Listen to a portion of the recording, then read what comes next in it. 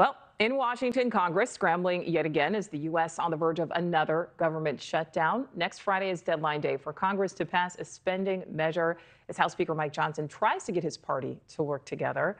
Republicans are expected to release a stopgap spending measure tomorrow aimed at averting a partial government shutdown by keeping federal agencies open when that funding runs out on Friday. So here for more perspective, we bring in Marc Lotter, former special assistant to President Trump. Marc, great to see you as always. Good to see you.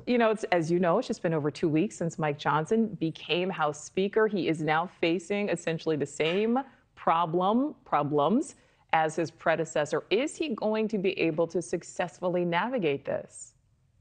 I think it'll be difficult just because obviously not only do you have to get the House of Representatives in line, you also have to get the Democrat Senate and the White House all on board with a package. So I wouldn't put it past him, but I think right now odds are greater than not that we would have at least a partial or a short-term shutdown. We've got to give Mike Johnson time to get the long-term plan together. He's only been there for a couple of weeks, but they will put a priority on Israel, the border, and really just cutting government spending. Those are going to be the keys in the negotiations. And Marc, just a simple question. I mean, will the House GOP be able to avert a shutdown before Friday's deadline? Because we just see this time and time again. They take it right up, it seems like, until the very last moment. Again, because here we are, there's a holiday, obviously, and it just seems like we repeat this over and over. No, it is. And it's also not new. Congress loves to work under a deadline, and they don't usually do anything unless they face a deadline. So time's running out on Friday. Really, it's going to be more procedurally about how quickly can the House get a bill passed, get it over to the Senate, and get the Senate on board with it. And they have timelines as well. So again, I wouldn't put it out of the realm of possibility that there could be a short-term shutdown.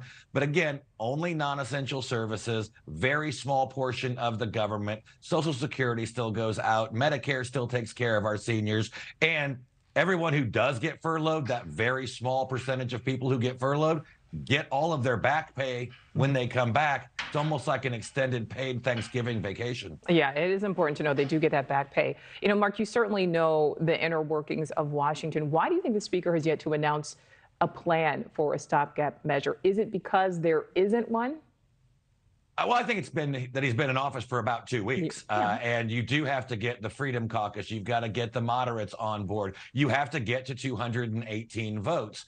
And so getting that package together, but then also getting something where the clock is ticking. So do we send something to the Senate that they can even consider, or is it going to be dead on arrival? So trying to play that out, when you've only been there for 2 weeks, it takes time.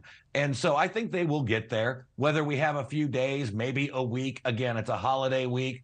Non-essential services are the only services that are going to be impacted. But I would see that they'll get something done. Just a question of, can they get there in time? Okay, and like so many things, it seems like common sense would say, if we keep having the same problem, maybe we need to look at the root of a problem. Do you think overall policy changes, whether it's on immigration, on foreign aid, et cetera, will that help stop this constant back and forth on spending stopgaps? Well, the problem with that is that, if you were to pass a bill that says we're just going to continue funding the government at the same levels, regardless of whether we pass new budgets or not, actually is an incentive to not pass budgets. And Republicans could just literally, by freezing spending, keeping it where it is, cut spending long term. So Democrats are never going to go along with that. And so while it sounds great on paper, it actually becomes a disincentive for returning quality spending or priority spending. And right now, we've got to get something to Israel. The question is going to be, will Senate Democrats, will the White House try to put Ukraine ahead of Israel and force a government shutdown unless they get everything that they want? Thank you for watching. Go to newsnationnow.com to find NewsNation on your television provider. And don't forget to click the red subscribe button below to get more of NewsNation's fact-driven, unbiased coverage.